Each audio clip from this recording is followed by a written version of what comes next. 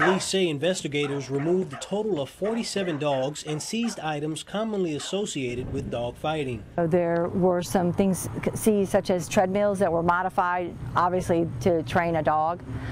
So, you know, there was a pretty serious situation. Jason Hasket, 25, of Natchitoches, Louisiana, was arrested on 47 counts of cruelty to animals, dog fighting, several drug-related charges, and possession of a firearm where the serial number had been removed. As for the dogs, the director of the Animal Services is focusing on finding good homes for these animals. We're coordinating with rescue groups in other states and locally to try to get them to safety and out of harm's way. The shelter houses a little over 30 animals. Due to the circumstances, provisions have been made in order to provide care for as many dogs as possible without overcrowding. The cruelty to animals is just a big thing, and you have this times that many animals.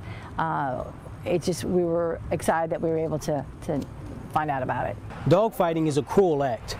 Deputies ask us to keep an eye open for potential rings by spotting chains that are too large for the animals, lots of traffic in and out of a home where there seems to be an abundance of barking from dogs.